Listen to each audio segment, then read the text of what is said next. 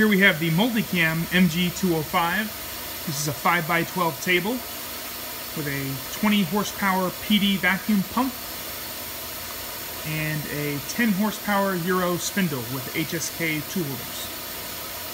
The machine also has a new style LED MultiCam easy controller. And here's a quick overview. We're going to hit home 1.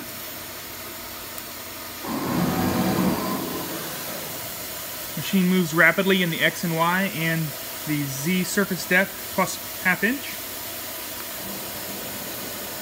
We can jog at the medium jog speed. You can see that right here on the keypad.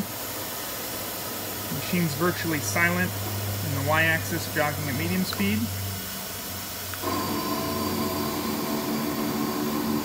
There's the dual servo motors moving on the rack and pinion in the X-axis. This machine does have the large ball screw, which we have exposed right now. You can see that on top for the Y-axis. We can do multiple directions at one time with the MultiCam Easy controller.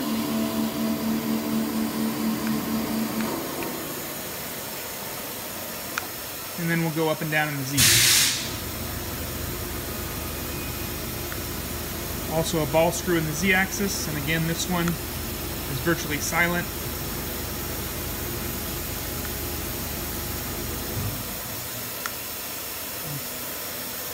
Can't really hear that at all. We'll move it to the fast speed for jogging.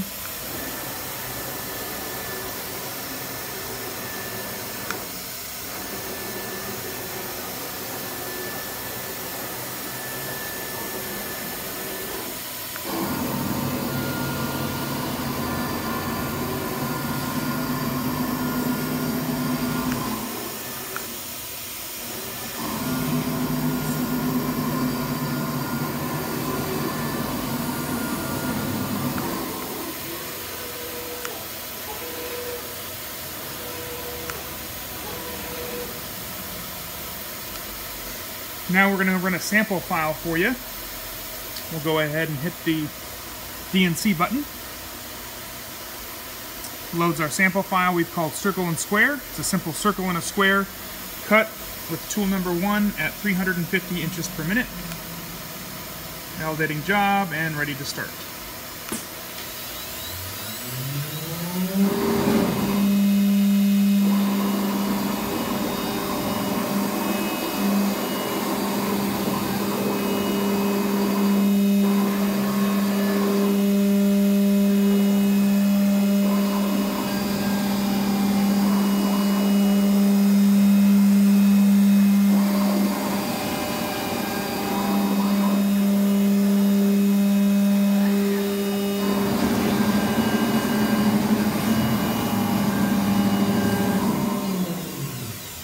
As you can see, we had it set to automatically park in the back of the machine when it was done with that rapid park movement.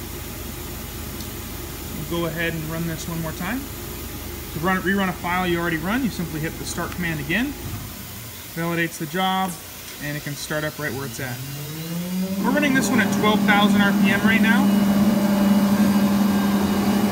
This keypad also lets you know the amperage that the spindle's drawing. That's in the bottom right. We're right around 3.6 as it sits now at this speed, RPM, and obviously we don't have a big load on the tool. We're just cutting in the air for this sample.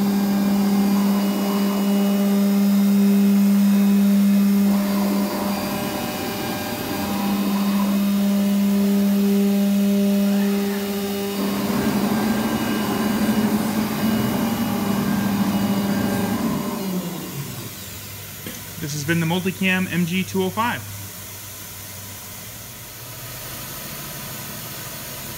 Okay, next we're going to show the machine homing. So this is the sequence you do when you first turn the machine on in the morning. So what we're going to do is grab the keypad, and to home the machine, we just hit the shift button, then the upper left green 00 key. Shows initializing spindle, and it'll go through finding Z-axis first. Calibrates the tool changer, and then moves in X and Y.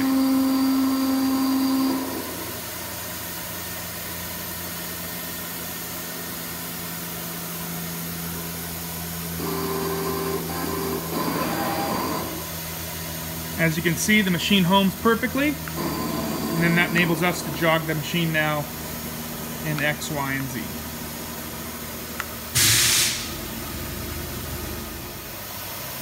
Okay, the last thing we're going to show is the automatic tool changer. This machine has an 8-position automatic tool changer and will ship with 5 HSK tool holders and collets. So we'll go ahead and do that tool change.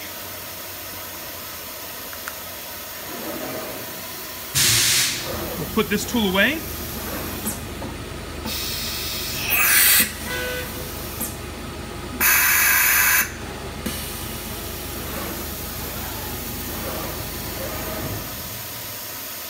And that is the automatic tool changer.